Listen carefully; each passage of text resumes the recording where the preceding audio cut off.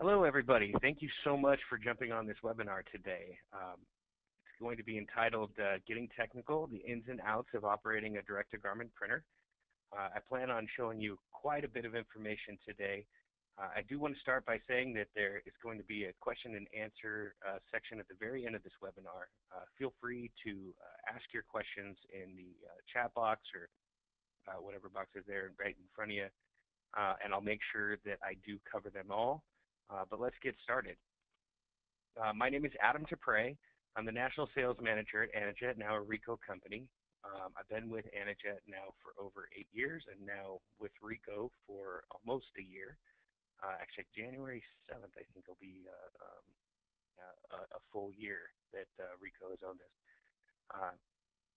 Like I said, I've been with Anajet for 8 years. I've seen the technology developed, and I thought to myself when I was talking with our wonderful partners at ASI that we've done so much revolving around how to grow your business that I thought it would be great if we talked about some of the more technical aspects of direct-to-garment printing, and that's where this webinar came from.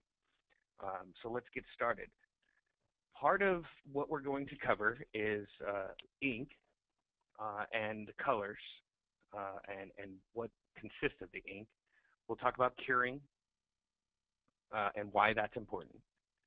We'll discuss the major components within the printer and why they're there and why they're important.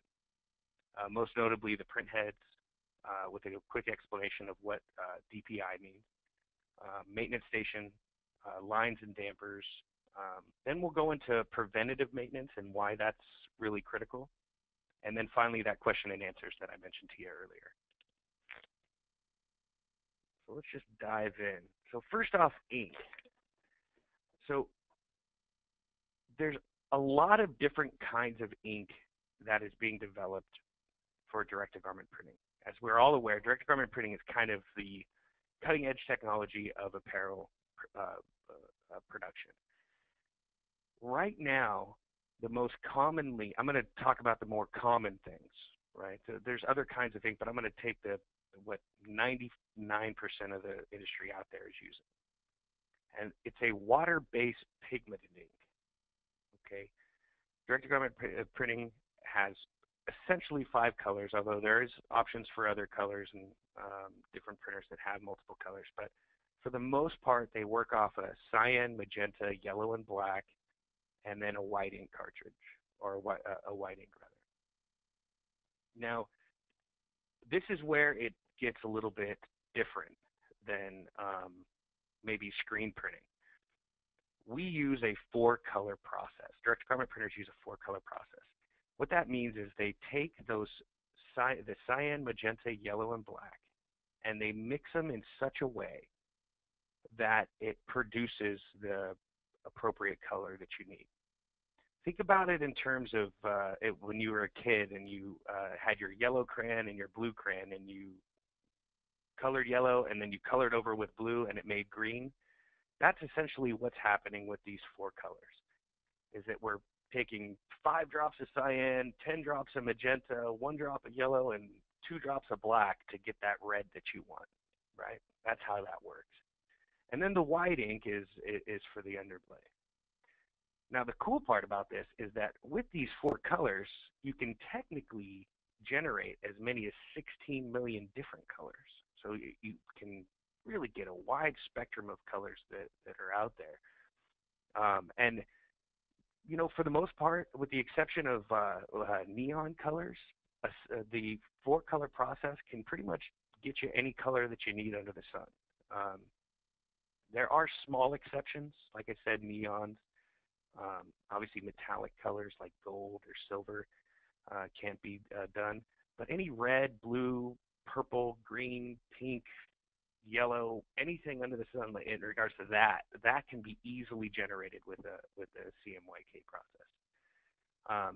Now, why that's different is typically, if there are any people on here, that typically that have worked with screen printers, what they do is, well, to make it kind of more generalized, if you ever went into Home Depot and you picked that certain color that you want to paint your wall, what they do is they take a white bucket of paint and then they apply drops to that bucket of paint, mix it all up, and then that becomes your color.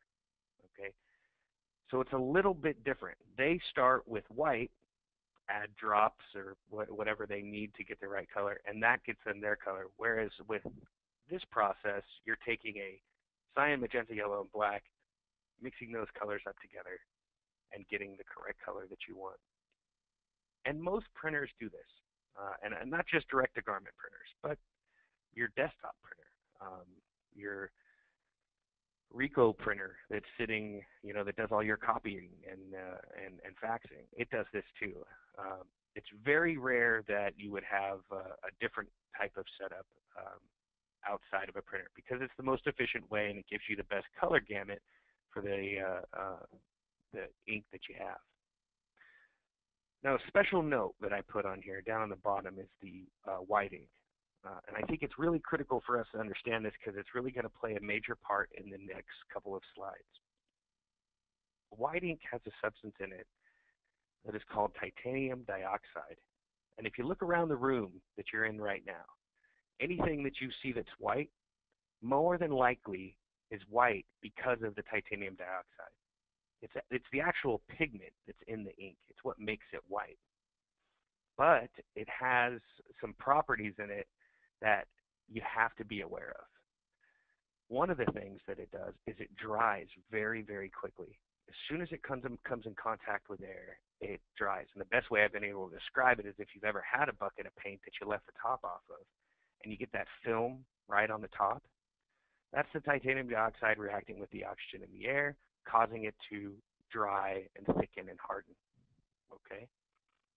The other piece of it is that the titanium dioxide, when mixed with a water-based ink, right, it's actually heavier than the rest of the ink. So what happens is if the white ink sits too long in any printer, the titanium dioxide literally starts to sink in the lines or sink in the dampers, which I'll explain a little bit more. And it's what they call it settling. And it's the white ink and the titanium dioxide rather and the water kind of dispersing, becoming unmixed. And that's something we don't want, right? We don't want that to happen. We want that white to hold the consistency that we want it to be at, that viscosity level, that mixture. We want it to be right at that level, right? So that doesn't happen with cyan, magenta, yellow, and black. It only happens with the white, and it's specifically because of the titanium dioxide that's in the ink. Okay? Now, I'm going to come back to that in the next couple of slides, but just wanted to make a quick point. And again, I'm sure there's going to be some questions, so feel free to, I'll make sure that I get to all of them towards the end here. But in addition to ink, after you print and you printed your shirt, the ink has to cure. Okay? Essentially, by heating up the ink to the appropriate levels, you cause a chemical reaction to bind the ink to the fabric and evaporate all of the water out of the ink. Okay? You can cure by doing it a few different ways. There's tunnel dryers, there's heat presses, but the main piece in this is to cause that reaction to have the ink bind to the fabric. You have to hit a certain temperature for a certain amount of time so that when you try to wash the shirt, it doesn't wash out. Now, people will often say, how's the washing of your shirts? Well, as long as they're cured correctly, at the correct temperature and time, that wash and that print should last the life of the shirt. And this is the same thing with screen printing or sublimation. The inks are at a level in all of those different fields that they should last on the garment for the life of the garment as long as it's being cured correctly. So if I ever have a customer have wash concerns, my first instinct is to go to their curing method and determine why. I've listed down here for dark shirts, you want to do, if you're using a heat press, 330 degrees Fahrenheit for 90 seconds. That's what it says in the manual. But I've gone as far as telling my customers that if they have concerns on it, that up your temperature to 335 degrees Fahrenheit and go for 95 seconds. Or for a light shirt, instead of 356 degrees Fahrenheit for 30 seconds, go to 360 for 35 seconds. It's not going to be high enough temperature to burn or char the shirt. Of course, the caveat here is depending on the shirt. But it'll ensure that the print is on there and isn't going to go anywhere. And as long as you do that, you'll be in good shape. Okay? So that's kind of ink in a nutshell. That's kind of the big picture. I thought about going into more detail in terms of the chemistry of it, and I thought, well, I'm going down a rabbit hole. But just to be aware that we use a 4-color process. Direct-to-garment printing uses a 4-color process that can generate up to 16 million different colors. Okay, and the white ink has that titanium dioxide in it that makes it white, but it has 2 properties that we need to be aware of and to account for. So when we print, we reduce the amount of maintenance and things like that. And then curing is the most critical piece to washing. As long as you're curing your garment with the ink on it at the appropriate temperature and time, you're going to get good wash results and your customers are going to be happy. And in the end, that's the main thing, right? We want your customers to be sitting there with their shirt that's 5 years old and that print still looks great. And I can speak to that myself. One of the first things I did 8 years ago when I started working at Anajet was they stuck me in a room with a printer and I printed for an entire week, just learning about the technology and the process, and I still have shirts from that week-long training that I went through that I still have today and that I wear today. So keep that in mind. Now I want to go over some of the main components of the printer. Okay, there's a lot of moving pieces inside of it. Okay. But there are really just a few pieces that are the most critical. Call it the brains and the circulatory system, so to speak, of a human body. Is kind of, that's what this is for the printer. Okay. The first one is the print heads. Now the print heads are a critical piece, as you can imagine, of a direct-to-garment printer. Now, what you see on your screen there to the right, that top image, that's a single print head. That's the Ricoh Gen 4 print head. The bottom screen, the bottom image that you see on the right, that bigger piece, that's actually an Empower 10 print head carriage, and there are 6 print heads in that carriage. And to the left, you'll see a competitor print head. I did this to try to show you some scale, right?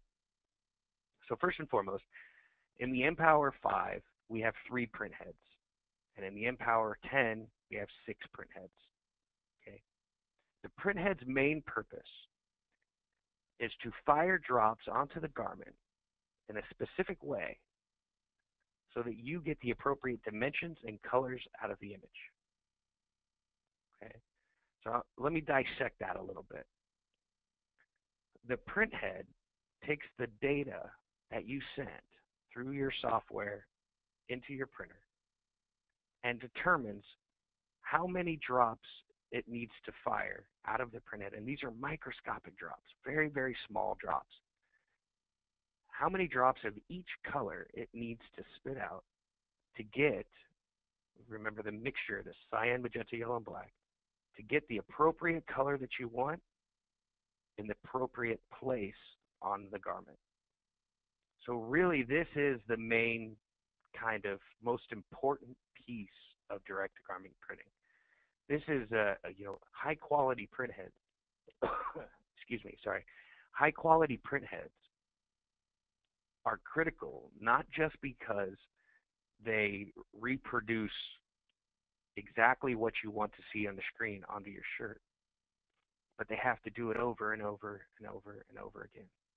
And they have to be able to be robust enough to handle the type of ink that is being put through, the type of work that we're putting it through, and the frequency and the operation of it.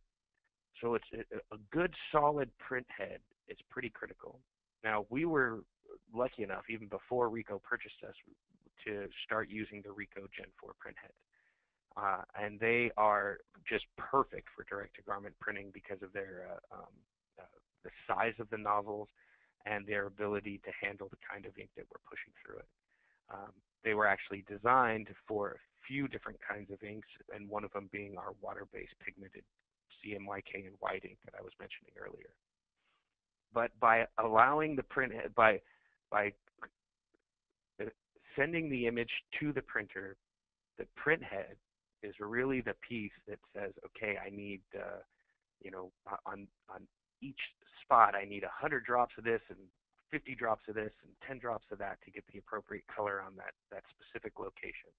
And it does this incredibly fast and with very, very small drops. It's actually a pretty impressive piece of technology.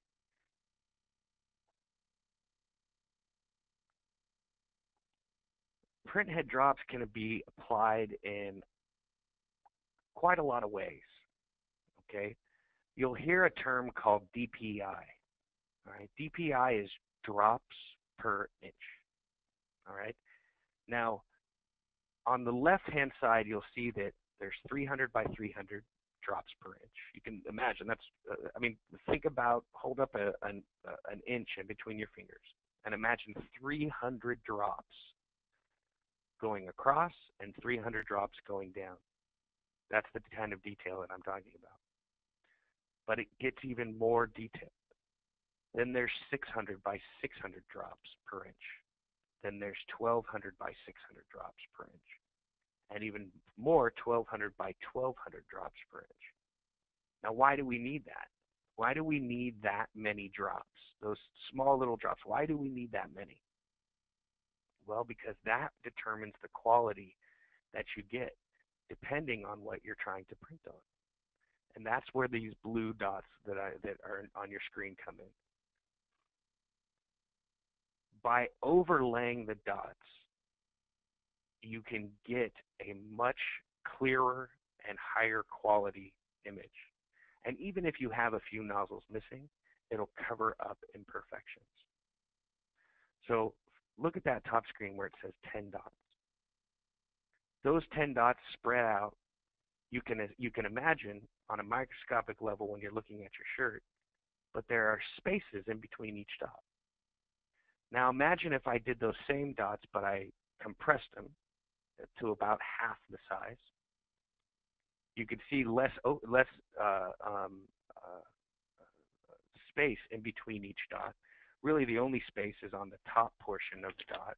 I'm going to bring my mouse in here to show you the top portion of the dot here and here. But right here looks perfect. Then if we go down to here, still the same 10 dots, you can see that it's almost completely gone and that you get that solid, rich color. That's where the increased drops per inch make the biggest difference.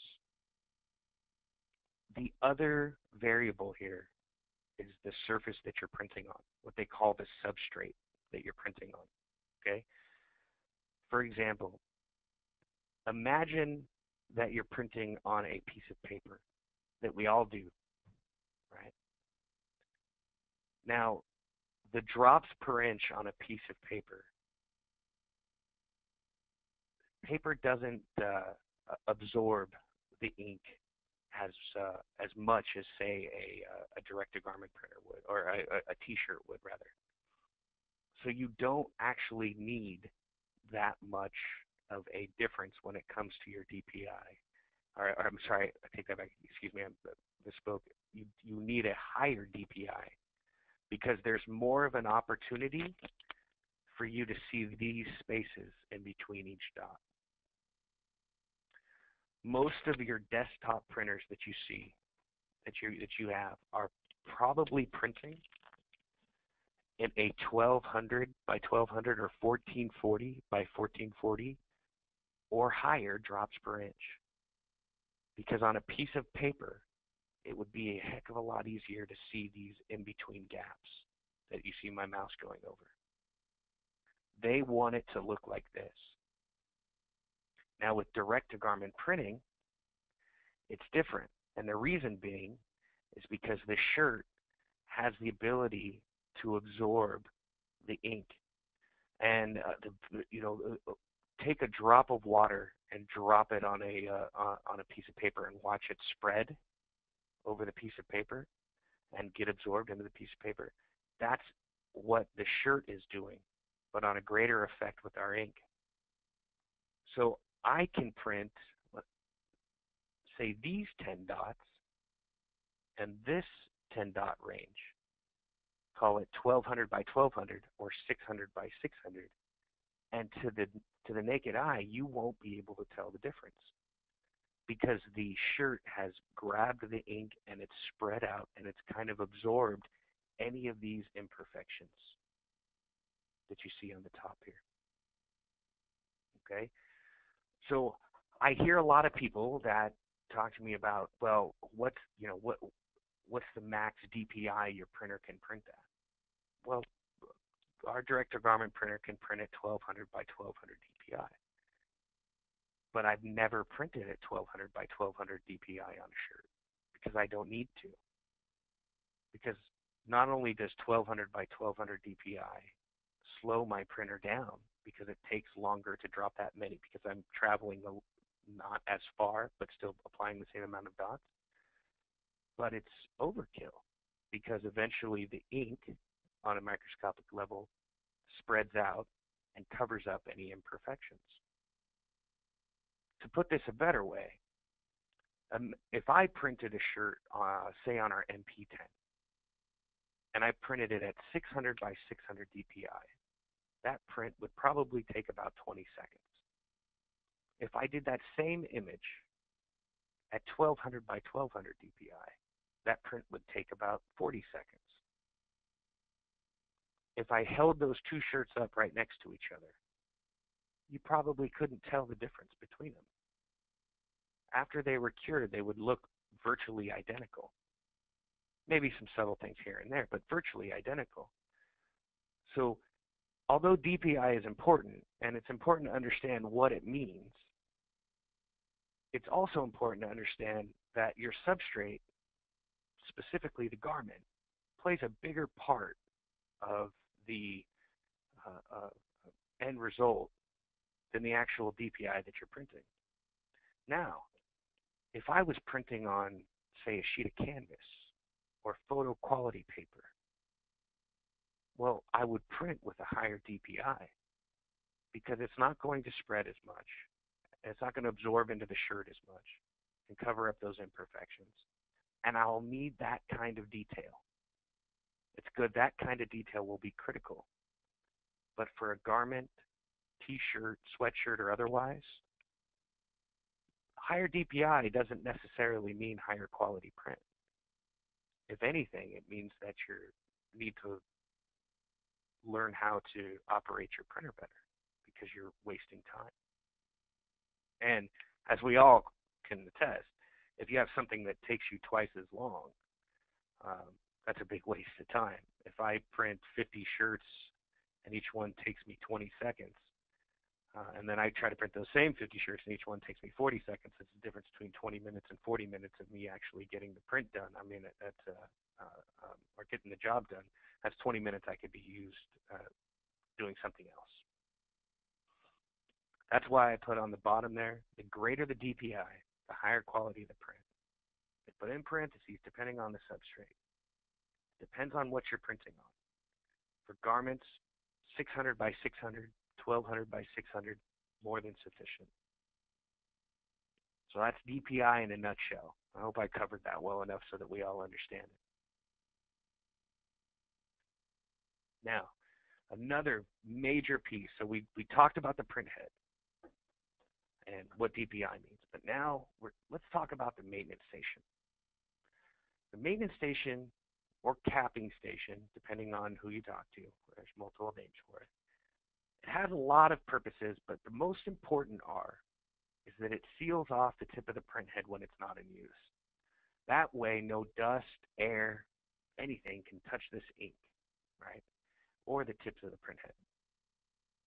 It also is used to draw ink out of the printhead when it does like a clean or something along those lines. Or when you're filling your printer for the first time, what you'll notice is that the printhead will be sitting over the maintenance station, and it'll be there's a pump below the maintenance station that's just sucking the ink, or really the air out of the lines and drawing ink into it. It also has the ability to, there's a wiper blade next to the maintenance station that's part of it, and it wipes the tip of the printhead off, ensuring that your printhead is ready to start printing. Recall that I mentioned that the white ink is very, has two properties that we need to be aware of. The first one is that as soon as it comes on contact with air, it starts to dry and thicken a lot faster than regular CMYK would. And then the other one is that it settles. Well, if your maintenance station and these seals that you see here around your maintenance station are free of ink and free of any obstruction, and your printhead can sit over the maintenance station comfortably and seal off the tip of the printhead, it's ensuring that we're preventing any of that air, dust, contaminants, anything from coming into contact with the maintenance station, but we're also keeping the maintenance station and the tips of the printheads moist, wet. We need to keep that wet. One of the main issues in all of direct-to-garment printing is the lack of attention to this fine piece of direct-to-garment printing. Okay, if your seals around your maintenance station are compromised in any way, maybe a piece of fiber is on there, or ink has dried up on the seals and preventing it from getting a good seal when the printhead is sitting over it. It is going to prevent you from getting a good nozzle check and getting a good print. Excuse me again, I apologize. It is so critical that that seal is nice and clean, because it can now sit flush with the tip of the printhead. And when the tip of the printhead is sitting flush, it keeps things moist. It doesn't allow any air to come into to touch the tip of the printhead, which prevents the air from drying out any of the ink that's on the tip of the printheads, because there is residual ink that is left there. And it ensures that that when you come in and you're ready to start printing, you don't have to go through a lot of cleaning stages to keep it going. So the maintenance station is a pretty critical piece of your printer. That's why I wanted to make sure I segmented it here. And in my opinion, it's really probably that's why I put it second. It's the second most important piece next to your printhead. If you have a good proper seal every time, you're never really going to have any issues with your printer and the actual printing that goes on. Okay. Now, lines and dampers. What are those? Okay. So we have to find a way for the ink to travel from the cartridge to the printhead. The diagram you see in front of you is from our Empower 10, and it's the ink flow of our cyan, magenta, yellow, and black. I'll show you the white one in just a second. But you can see that from this black cartridge right here, the line goes down into a damper, actually comes into this damper as well. It fills this damper up. Let me stop real quickly. A damper is essentially a reservoir for ink. It's a way for us to regulate pressure, but also build up enough ink in the line or in the reservoir to be used to print the amount of ink that is needed for the garment. Okay, it's not a direct feed. If we didn't have the dampers, these pieces right here, what would happen is that at the bottom of the print head, here's your print head. At the bottom of the print head, you would just leak black ink because there's no way to regulate the pressure. The dampers are there to help us do that. It helps regulate the pressure to prevent it from leaking, but also we fill up the damper with enough ink so that it has enough ink to print the print that you want it to do. And your dampers refill constantly, are refilling naturally. They just do it because of the pressure regulation. So the black ink goes through the line, goes into your damper, and then the damper attaches to this print head in the front and in the back. Okay, that's where the ink comes up, and then the print head takes that ink, fires the appropriate amount of dots down onto the garment to get the desired look that you're wanting to do. And it does this for your black, your yellow, your magenta, and your cyan. All right? It takes those 4 colors and those 4 print heads and all of those dampers and lays down the dots appropriately so that you get the desired color that you want. All right. Now the next part of this, which I think is going to be pretty critical. I'm sorry. Is the white ink damper lines and dampers for white.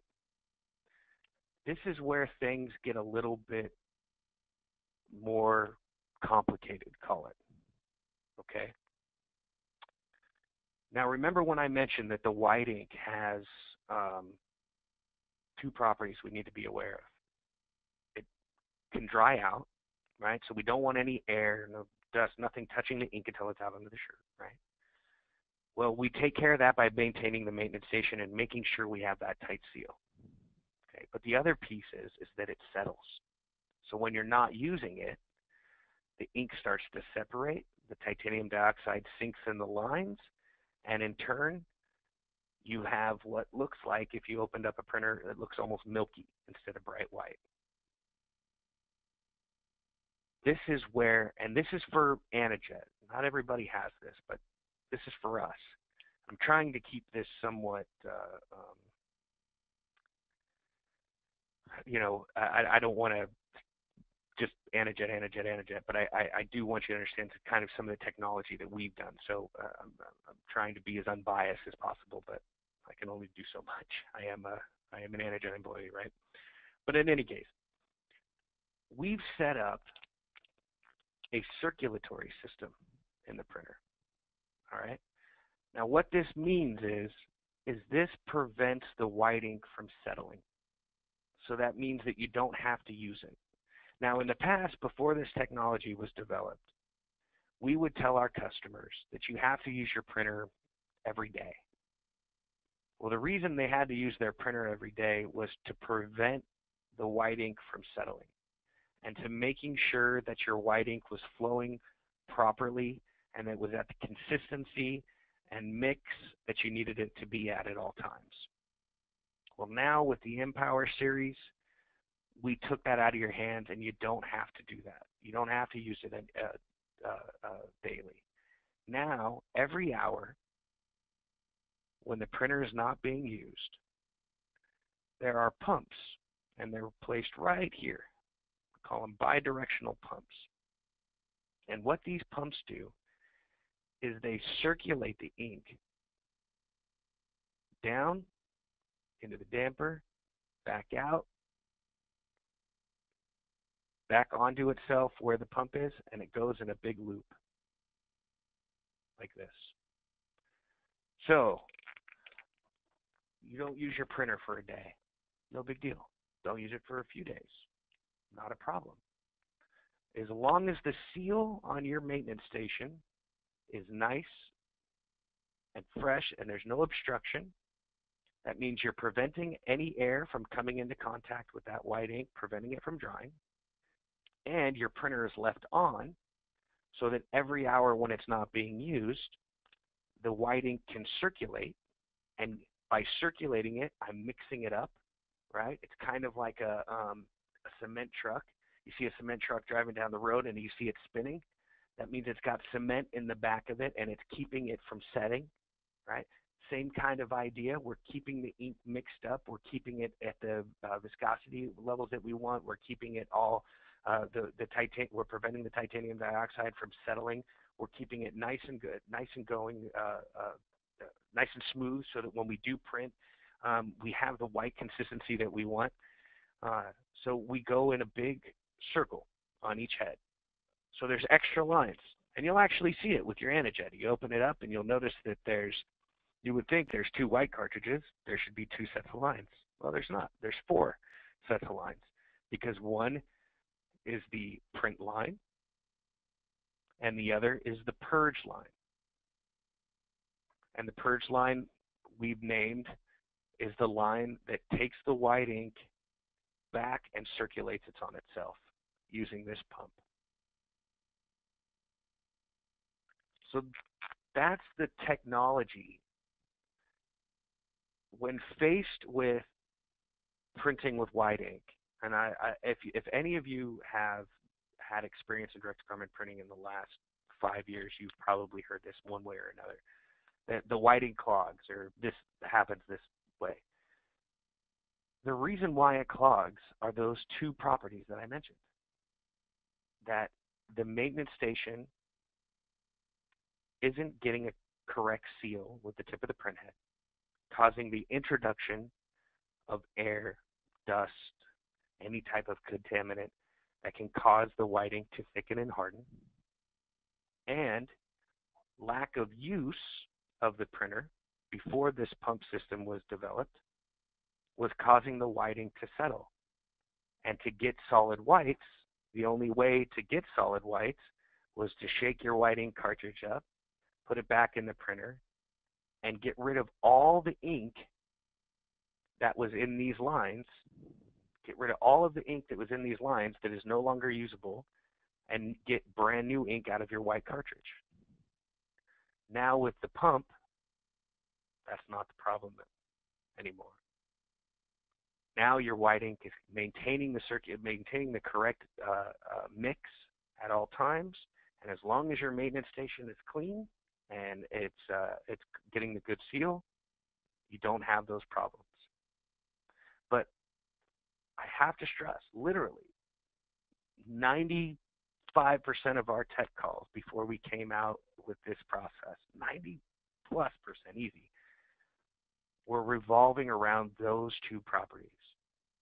And it's one of the main reasons why I wanted to have this webinar today, because I wanted people to be aware, and we're planning on using this to help with other customers as well, but I wanted people to be aware that those are the 2 reasons and the 2 things that you have to keep an eye out for when it comes to white ink. And here's what we've done to fix one of them so that you don't have to worry about it. And for the other one, just make sure your seals are tight. Make sure that those seals look like they're brand new. And I tell my customers to do that all the time. When you get your printer, the seals on your maintenance station are going to look just beautiful, brand new. Every time you look at them, if they don't look brand new, wipe them and clean them off, make them look brand new again. It takes 2 seconds, but it'll save you all sorts of heartache if you do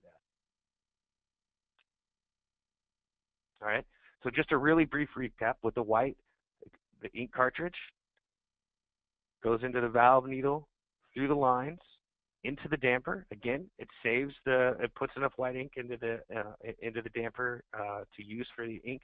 And if you're printing, goes right out the print head. If you're not printing, comes right back into your other set of purge lines. And using this bidirectional pump, we pump the ink in a circle. So it's a circulatory system over and over and over again. That way, when you don't use it, you don't have to worry about your white ink. Now, preventative maintenance. I feel like maybe you guys are going to be tired of me saying this, but again, it all comes back to the white ink.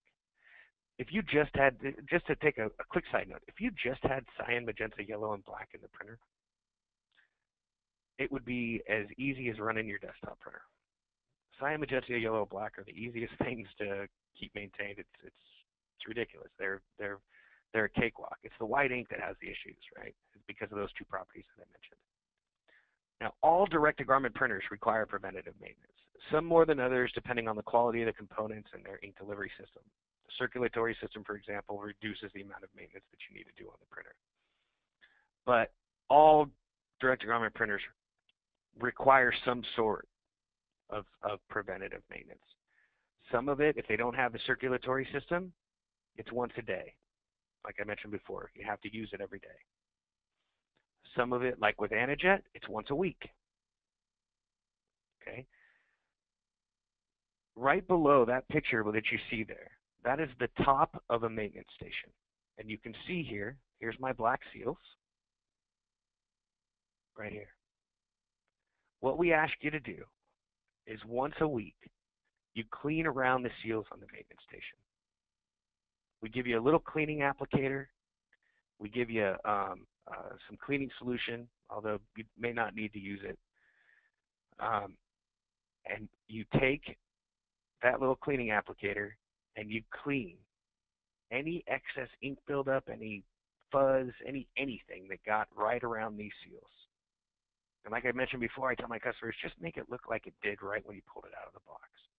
Make it look brand new and you'll be in good shape. In all reality, this takes you 5 minutes. Be thorough. Don't, you know, if you can do it in 2 minutes, take the extra minute and do it a little bit more. It's only a little bit of extra time, but it ensures that you're going to get consistent, high-quality prints all the time because it's making sure that I'm getting that good, solid ink flow. All right. So once a week, clean around your seals. Now, the only time I would say that you would want to do this more than once a week is if you were printing, say, call it 1,000 shirts in a day. If you were printing 1,000 shirts a day with the machine, then maybe do this right before you start every day. Again, just takes a couple minutes. But if you're printing 50 shirts today and 20 shirts tomorrow, and then on Friday you're going to print 40 more shirts, then at the end of every week, clean around those seals and make sure that there's no ink buildup. There does become a point where usage is important, right? Now they say a good example of this is the car analogy. They say you get an oil change every 3,000 miles, or every 3 to 5 months. Because even if you only drive 1,000 miles every 3 to 5 months, you want to make sure that you're getting that oil out of there and putting in some good stuff. Or if you do, but if you drive that 3,000 miles in a week, then you need to get an oil change every week. That's kind of the idea. So once a week, clean around your maintenance station, clean around those seals, make sure it looks really nice and good. And then the only time you would want to do it more is if you are really just printing on that thing 8-10 hours a day, then I would recommend giving it a little bit more attention, a little extra love.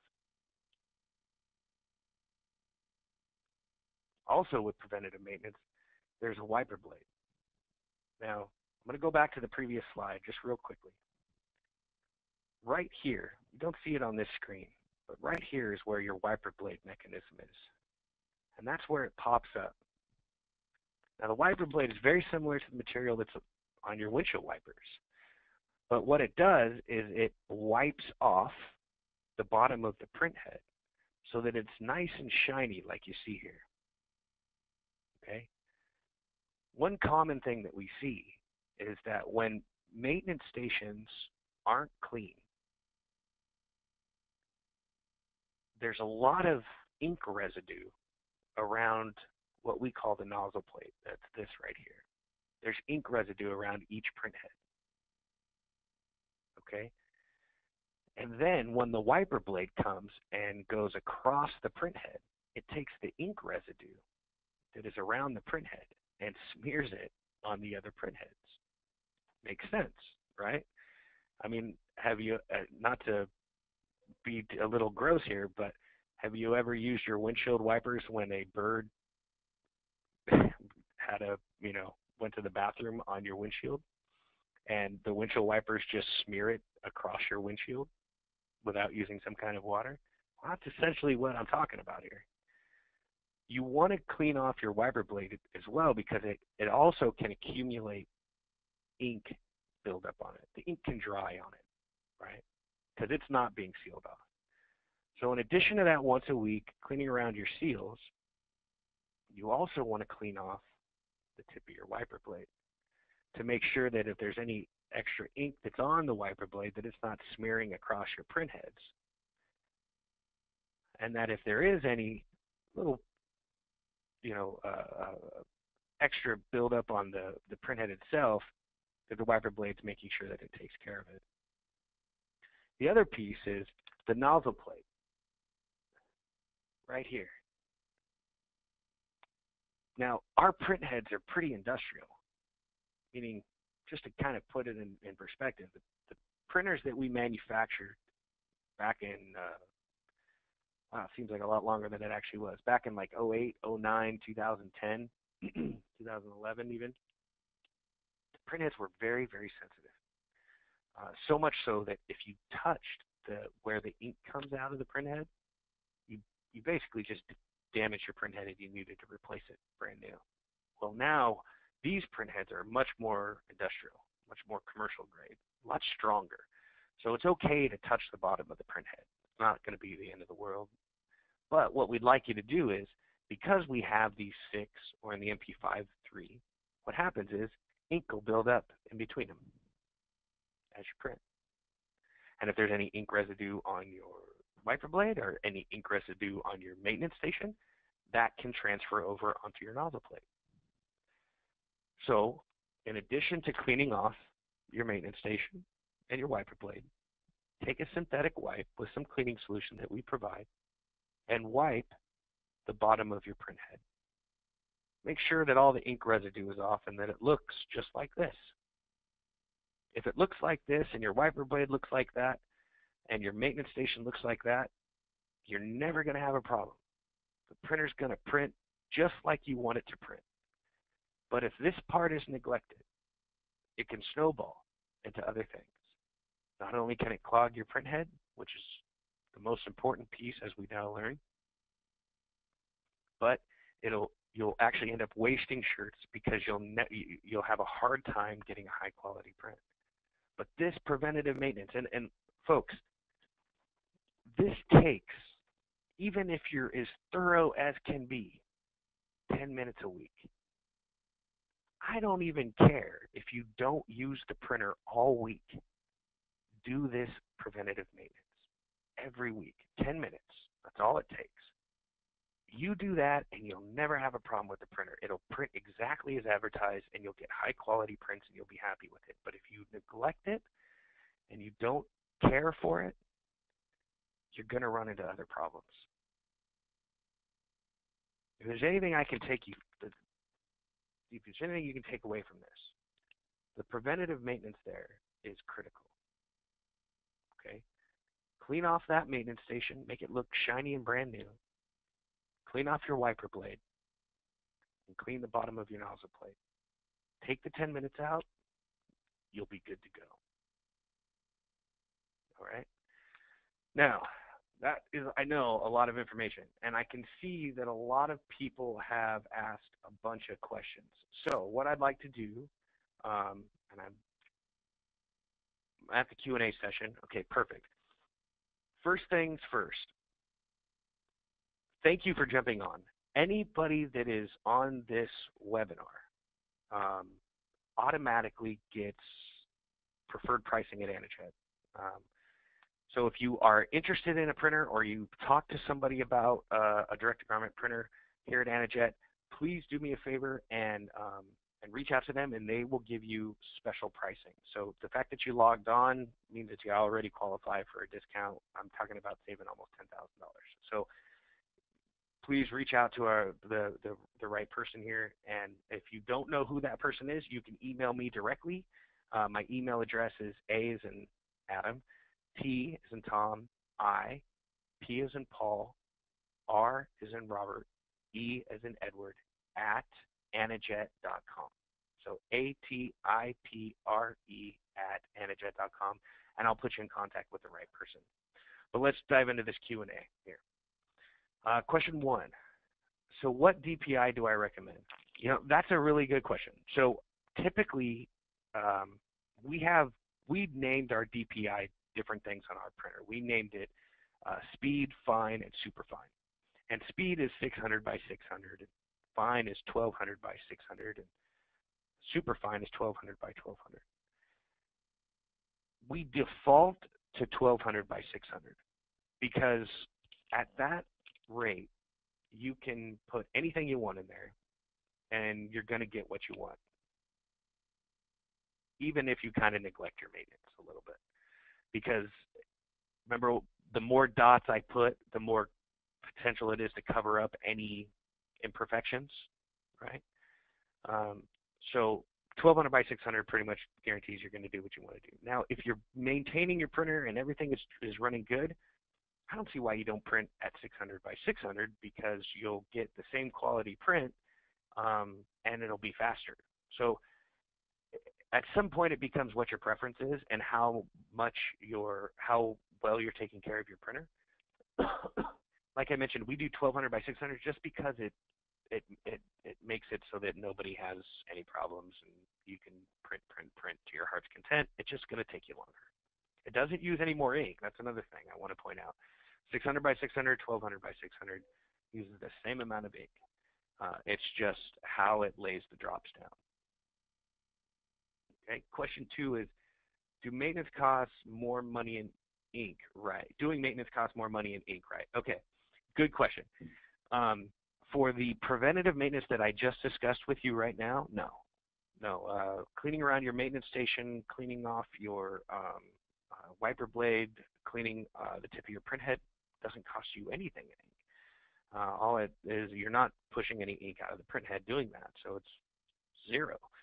But the caveat here is that if that maintenance isn't done, if that preventative maintenance isn't done, you end up having to do more head cleans, and head cleans cost you ink. Now it's minimal, call it, 25 cents to, 75 cents every time you do a head clean. It's pretty insignificant. But if you had to do a lot of those because the preventative maintenance wasn't being done, that can add up. Right? Now, the printhead does have an auto head clean. It does every day. It'll do it one time, and that's intended to ensure that we're pushing just a little bit of ink out of the tip of the printhead to keep it nice and moist. Okay, so your maintenance cost may be only 25 cents a day. It's pretty insignificant.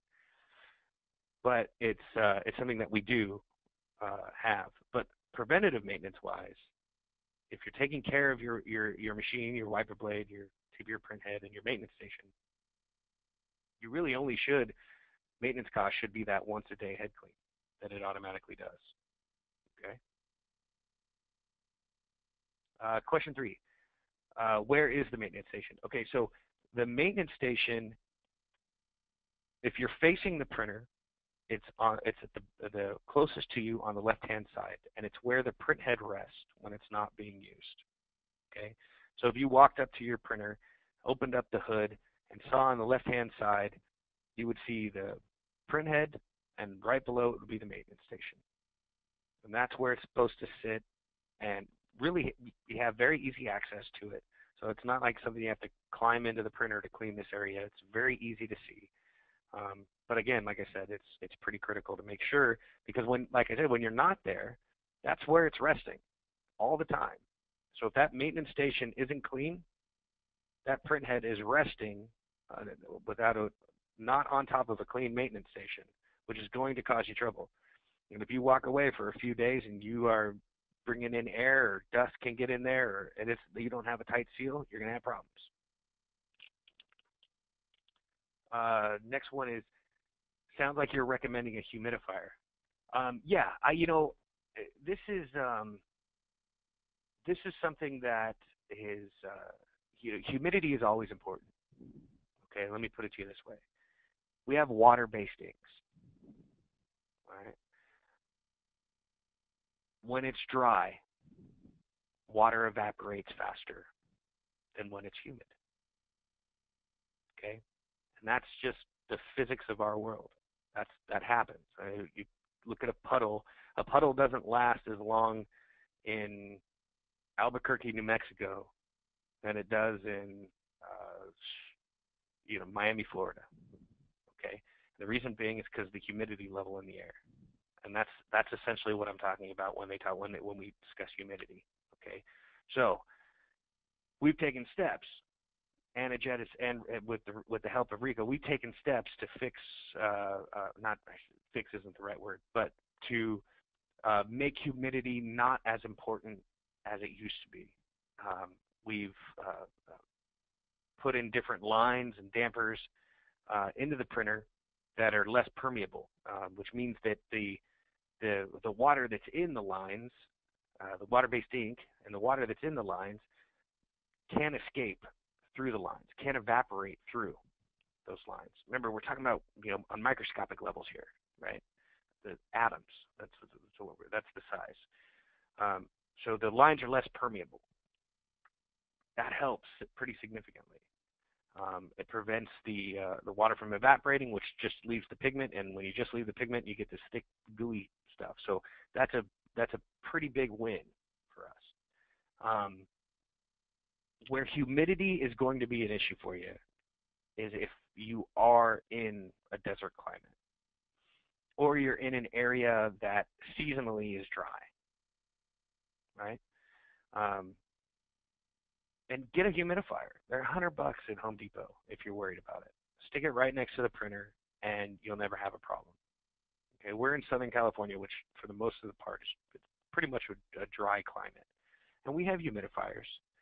Then again, we'll go to shows in all over the place, but most notably in like Las Vegas, where there's 5% humidity, and we run and don't really have a problem. But we would run more efficiently, we would do less cleanings, we would just be overall get more out of our ink if we had a more humid environment, because we wouldn't have as much water evaporation. So it's a good idea to have a good humid environment, but it's something that it's important to understand why, and to know that if you're sitting, and there's a lot of places across the U.S. that are 40% humidity or higher. I would encourage you to check your local area right now, and that's pretty much year round. Well, for that you don't need a humidifier. Your humidity range is more than enough. It's when you get down to the the low single digits, teens, even in the 20s. That's when it starts. You go, maybe I should put a humidifier here, just because it'll help with the ink flow and the way that the whole process works. And another piece of this, if you're doing your preventative maintenance, humidity isn't as big of an issue. So I keep harping back on that, I know. Excuse me. I mentioned about the next question. But does that mean you still don't shake the cartridges? I mentioned that in the past you had to do the white ink and shake your cartridge to get the white ink to mix up. Yeah, realistically, you probably should. Part of your preventive maintenance, that 10 minutes that I was talking about, take your white ink cartridges, pull them out, give them a good shake, pop them right back in. The thing is that as soon as that ink gets put right back into the system, the circulation system is going to mix it up to the levels that you need it to be at anyway. So it doesn't hurt to shake it. I think it's, again, all of this stuff is, it's like, I'll do this stuff because it's better to do it, not because, oh, that's a chore. I mean, this is simple stuff that we have to do to just make sure that everything is running smooth. And again, across all, garment printing, we all, that's a big secret here in the direct garment industry. Not all ink is the same, and some ink is higher quality than other ink, but for the most part, the chemistry is the same. Right? If I took every ink that was out there that is developed for direct-to-garment printing. 90% of it is the exact same. 10% of it is where the changes are made. Sometimes it's lower quality components, things like that. But for the most part, the chemistry is the same. So we all run across these same hurdles, right? The whiting separating and the whiting coming into contact with air and drying out. We all run across those same hurdles. It's what we do about it that is the key thing here. Next one is when the print is not being routinely used, the maintenance instructions has caused for 50% loss of ink in a 3-week period. Is this normal to lose 50% of ink performing routinely maintenance? I don't know specific. It seems a little vague. I'm trying to think about. So if you're not using the printer, maintenance. I mean, if you're not using the printer over a 3-week period, the only type of maintenance that is actually getting done is your preventative maintenance, which doesn't waste any ink, and then the once a day head cleaning. The one thing that I will say to you, though, just so that you're aware, you can put a cartridge in the machine, fill up your entire printer, and exhaust probably 70% of that cartridge, depending on the size of the cartridge.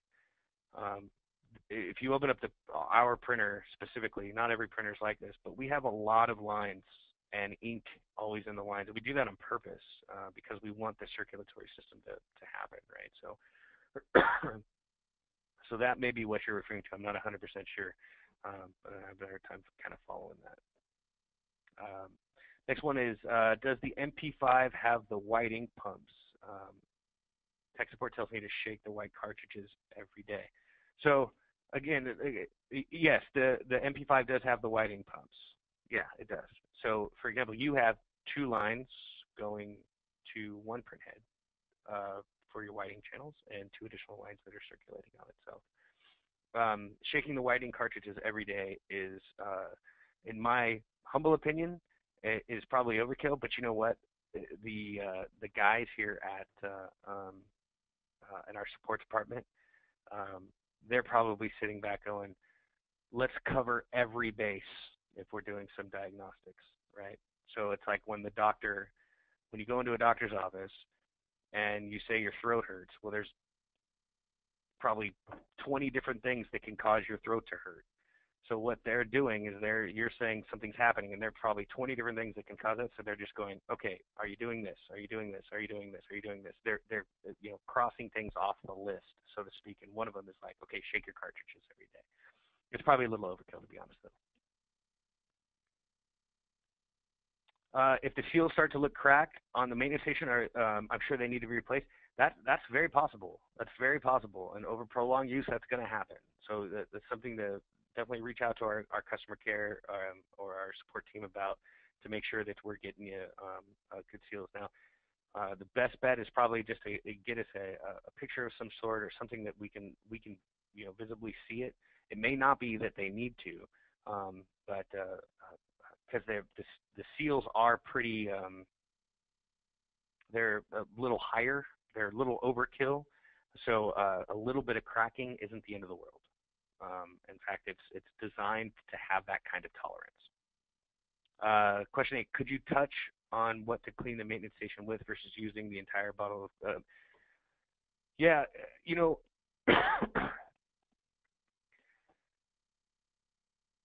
the question really is, can I use other things besides the cleaning solution on the tips of the printhead? We recommend the cleaning solution. I've seen people clean it with a lot of different things, but we have to be aware that the cleaning solution is made in a way that we know for a fact it's not going to affect the printhead. If you shouldn't be using an entire bottle of cleaning solution to clean your maintenance station, at least not in one sitting. If you are, we need to kind of review the maintenance procedures. At most, I take a synthetic wipe. I take my little cleaning solution bottle. I dab some cleaning solution on the tip of it, and that's what I use to wipe. And I usually get through maybe, I would say, I don't even know how much, but a cap full of cleaning solution for each time I clean, maybe a little bit more. Um, and I would recommend using our cleaning solution, just because it's something that it's in our manual and in our print heads. We know that it's not going to damage anything. I have seen customers use hot distilled water that you are mentioning, though. Could you talk about cleaning the printhead plate? I always worry about hurting the printheads. I typically, the way I do it is I take the cleaning solution, like I said, and I dab it on a synthetic wipe, and then I take that synthetic wipe and I wipe from back to front. Then I take the other side of the synthetic wipe, put a little bit more cleaning solution on it, and back to front until I get all that area done. Then I take at the very end a little bit of a synthetic wipe, but without any cleaning solution on it, and I just kind of wipe everything nice and clean and see if I missed anything. Again, if I'm thorough, this whole process, maintenance station, tip of the printhead, wiper blade, takes me about 10 minutes. You shouldn't have to, don't worry about hurting the printheads, by the way. I know that back. The printheads are pretty sturdy. As long as you're using our solution, I have no qualms about you. You're not going to hurt the printheads.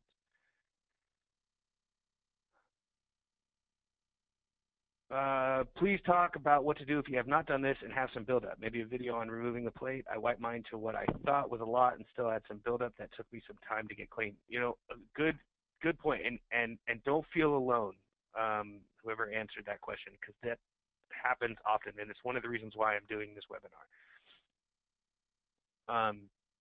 You may have to take a little bit of extra time if you haven't been as thorough as you should have been.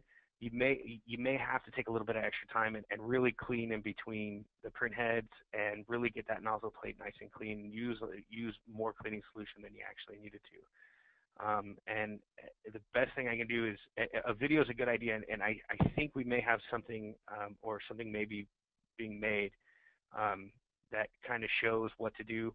But I think it's pretty critical that you try to do your best to clean that. Now, if you're having a concern or you feel like the cleaning solution isn't building up enough to get rid of that ink residue, I would recommend you call our support department and talk to them specifically about you wanting to make sure that that is clean. There are ways that you can actually soak the print heads and the maintenance station that can help break up that excess ink that didn't get cleaned off over weeks or months or however long. And then there's also, they may have some other tricks of the trade that'll help do that. But I'm so glad you brought that up, because if you've been having printing issues, that's probably your cause. If you see a lot of buildup on the bottom, that's probably where it's coming from. Future of inks, neon, metallic effect, glow in the dark. Can they be made with Anajet? Typical life of a print head. I have a lot of questions. All right, so future of inks. Yes, there is a lot of really cool stuff that we're working on. A lot of different neon colors and different things like that. And as soon as we feel comfortable with launching it and we're getting the results that we want, we'll be sending it out to you. Excuse me. The metallic effect, we have that foil. If you're not familiar with it, contact your regional manager. He'll let you know about it. It's you apply it after you print, and it gives it a metallic look. It's really kind of cool. And then the typical life of a printhead, you know, it's tough to say, because it's how well you take care of it, right? So to use the same analogy, to keep the car analogy going, you know, if you drove your car on those tires and you drove the speed limit every day and didn't accelerate too fast or brake too hard, those tires are going to last longer than if you gunned it or slammed on your brakes and burned rubber, right? And that's kind of the same thing with print heads. If you take care of them and you do your preventative maintenance, they're going to last longer than if you don't. I would say totally comfortably saying 30,000+ prints is per print head is very easy to hit, especially with the the strength of these print heads. Question 12, what do you recommend the pretreatment be for both white and dark garments? Okay, good question. So on white, I don't pretreat. You can put a light mist spray of pretreat on it, and it does help with the vibrancy of some colors. So if you want to do that, go ahead. I typically don't. I've never needed to. Then again, I'm going back. My preventative maintenance is being done correctly, and I'm firing all my nozzles. So that may be a reason why you feel like the print isn't looking as good. But if you put a little pretreatment on it, it looks better. And that's fine, but do a very light amount. Don't do as much as a dark garment. That's just a waste of pretreatment. For dark garments, a lot of it is the type of garment that I'm printing on, the thickness of it. For example, if I'm doing like a standard Gildan, what is it, the piece? I can't recall the specific one it is, but I'll do, if you don't get the pre-mixed stuff from us, I typically do like 50-50, concentrate to distilled water. I've seen people go as far as 2/3 pre-treat to 1/3 water. Again, though, if you're, that just depends on the shirt. If you're, if you feel like your white isn't vibrant enough, it may not be the pre-treat. It may be because your white heads aren't firing correctly, and that's because of preventative maintenance. So take some time and make sure you got a good nozzle check. Print your image, and if you're like, man, I need just a little bit more white, or you want to see a little more opaqueness, increase the amount of pre-treat and decrease the amount of distilled water, and you'll get what you want.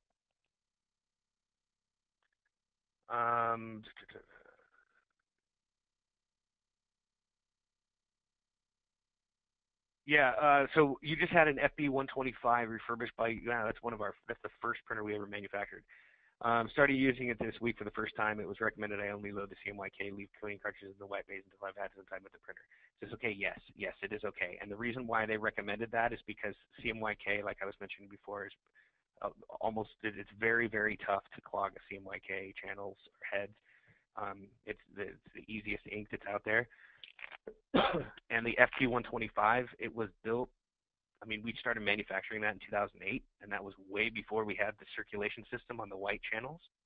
And so what they're doing, essentially, is saying, just print CMYK so that you get good with it. Once you feel comfortable and that you're good with printing, then put in the white ink, and then when you put in the white ink, make sure that you know you got to use it every day. With the Empower, that wouldn't be the case, but with an old FP125, that's the case. Question 14 is, how often do you replace the wipers? That's a really good question. Usage is the main thing. If you're using it, I would say once a month on average. Most customers do. But again, if you're printing 1,000 shirts a day, the wipers are pennies, right? So if you have a concern with it, it's better just have a few on hand, and you go, you know what? Let me just put the correct wiper in, just to be safe. It doesn't hurt. They're very low cost items intentionally. MP5, curious to know the cost to fill it with ink. Okay, so that's a good question. And I don't know off the top of my head, but I can do some quick math. It's likely that when you put in a 220 milliliter cartridge in an MP5, that you are filling up, you're probably losing about, call it 70% of the cartridge. Maybe not that much, maybe 60% of the cartridge. So take the cost of an 220 milliliter cyan cartridge, 60% of it, and then there's your cost. Again, but that's not sunk cost. That's ink that you're going to be using to print, right? So keep that in mind.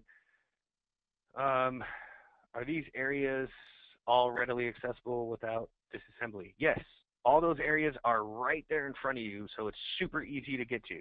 So you shouldn't have a problem at all with getting that. How often should I flush the printer? I'm going to refer you back to, I don't know which printer you have, but I'm going to refer you back to kind of support. But Right now, we like ink in the machine. We've gone as far as having ink ship or having printers that come back to us with ink still in them. So I like ink in the machine, but follow the manual and you'll be in good shape. So if you're printing and run out of ink during a print, do you have a warning beforehand, or is there an indicator? Well, yes, there is a warning beforehand, and you'll know. You can actually gauge how much ink is in each cartridge down to the percent, and it's going to notify you if you're low, so that doesn't happen. And in some cases, depending on if you have the right settings, there are a few different settings in the control panel. But depending on if you have the right settings, it won't even let you print unless it tells you, hey, you need to replace the ink cartridges. So it's a way for us to prevent you from having to have, draw air into the system. So yeah, to answer your question, there are safety procedures put in place for that. This machine is a beast, so probably difficult to get through the front door. Is it okay to tilt it on the side to get it in the door? Yeah, for if you're bringing it in for the first day, yeah, no problem. No inks in there. Just make sure there's a waste ink tank that is shipped. It's in the back. Just make sure that that's empty so that whatever's in there doesn't spill out, and you'll be in good shape. Also, make sure that the print head and the table, there's brackets that come with the printer when you first get it that hold the print head and table in place. So go ahead and do that. As long as those are there, you'll be fine. But real quickly, just back to that. There is a setup procedure that has to do with leveling the printer and making sure that everything is 100% correct, because however much we love these shipping companies, they can kind of get jostled around in the back of a truck or something. So part of the setup procedure is leveling the printer, and there's a few extra steps. You want to make sure that those steps are completed before you start printing or put ink into the system. It's all in the user manual, and of course our support personnel is here to help you with any of those questions. Do I ever see making the software Mac compatible? Yeah, it's in process. So hopefully soon for you, but we're in the process of working on it as we speak. If you find something, so we're going to have a new store for you guys. We got a question about replacing certain components in the printer. If you have an immediate need, contact our customer care or our support department, and they can get you what you need if you see something that's not on the store. We have a new website and store that's coming here in the next probably 30 days that is going to be a lot easier to navigate and a lot easier to get through it so that you can go direct to the store. But I have noticed a few customers coming to me saying, man, I'm trying to find this and I can't find it. And so I understand it's getting worked out, but in the meantime, just call our team here and they'll get you what you need. When pre-treating a dark color shirt, the pre-treat leaves a dark area when done drying. Is there any way to get? So on certain color shirts, I'm assuming that's what you're talking about, like red, for example, you can actually see an outline of the pre-treat a little bit. So there's two ways to get rid of that. One, you can just, again, this is a industry-wide thing. This happens all printing, right? As soon as you wash it, that pre-treat is gone, so you won't be able to see it. That's one. Two, if you spray, excuse me, if you spray a little bit of water on the outside and kind of feather it out towards the edge, it dilutes it so that you can't see it, and that'll get rid of it. It takes a little bit of extra step, but that's one way to do it if you have customers that will be nitpicky about it. Most colored shirts, you don't really see it, although with shirts that have a lot of red or magenta in them, like oranges, maybe some yellows, reds, I do see it.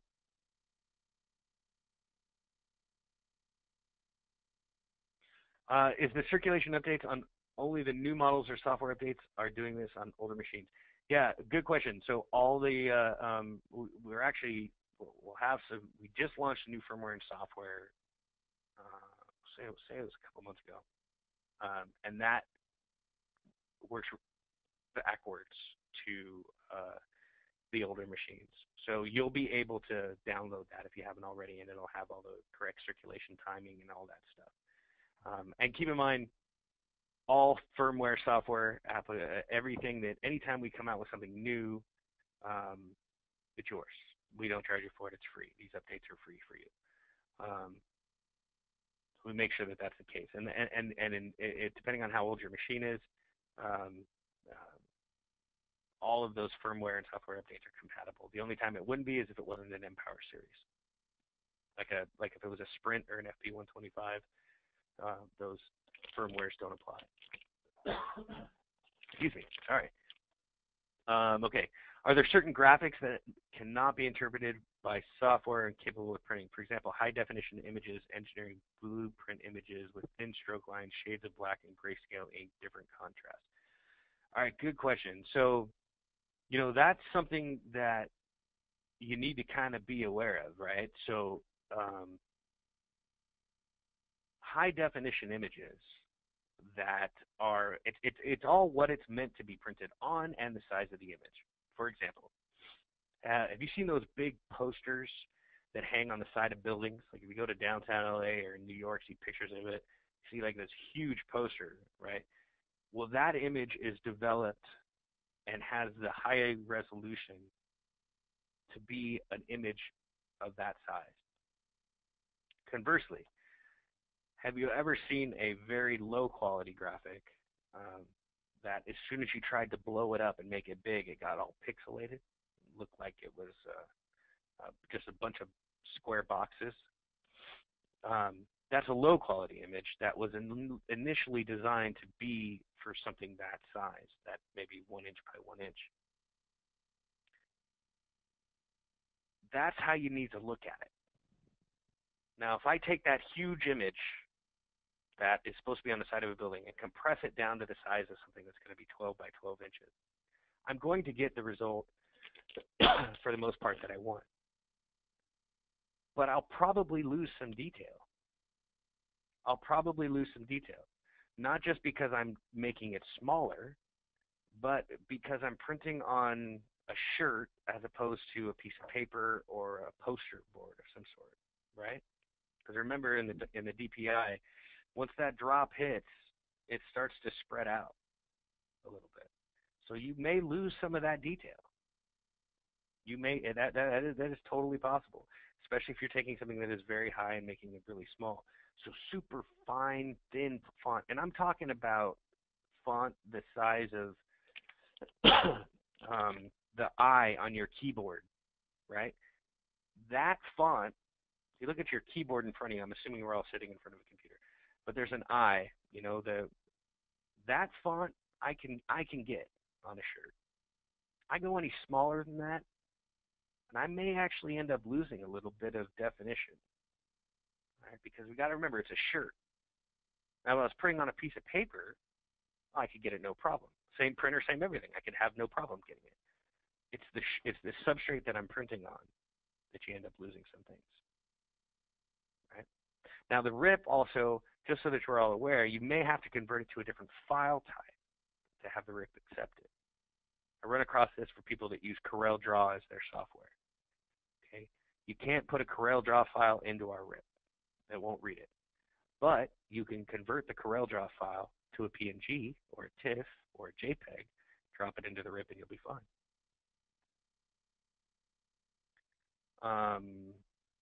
Shades of black and grayscale. Yeah, you should be okay. Again, it's more the size of what you're trying to print than anything else.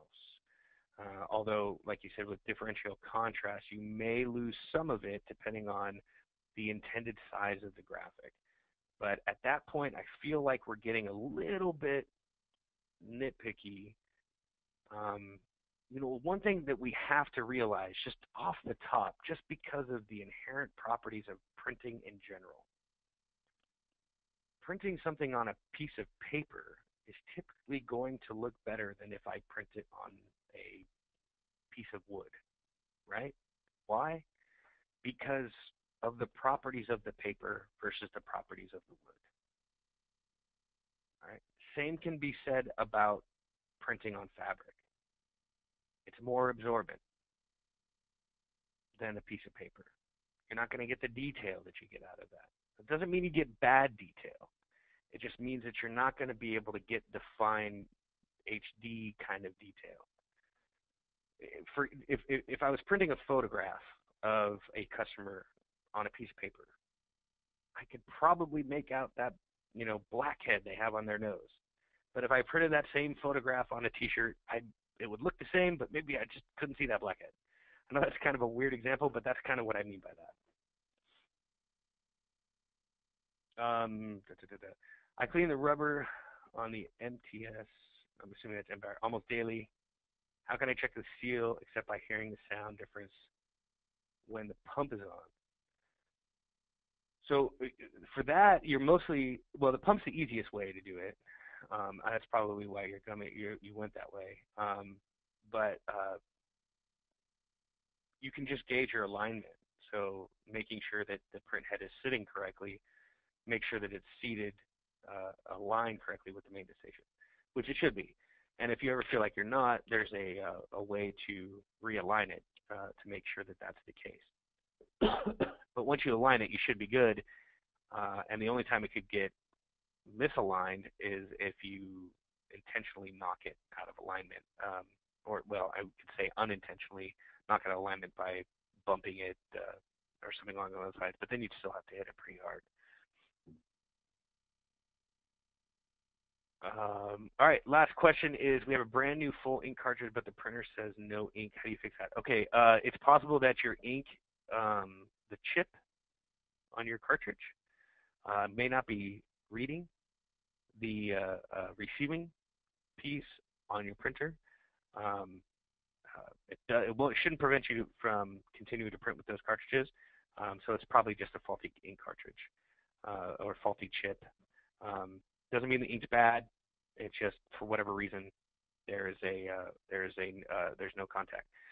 One other thing that I have seen happen is that somehow the chip that's on the ink cartridge and the receiving piece that is on the printer itself, dust got on there, ink residue got on there, something got on there that is preventing it from reading the chip. That's a possibility. So I would just look into taking a gander at that. But outside of that, I would bet the next cartridge will be just fine. Anyway, I think that's it, guys. Listen, I really, really, really appreciate you guys. I meant to do this a whole hour, but we went a little long because there were so many really good questions. I'm so sorry about that, but I hope you guys all have a great holiday and a wonderful New Year's. Please, like I said, we do have preferred pricing for anybody that signed on to this webinar. For any new printer sales, contact your regional manager. If you need help, you can contact me directly. My email is A as in Adam, T as in Tom, I, P as in Paul, R as in Robert, E as in Edward, @anajet.com.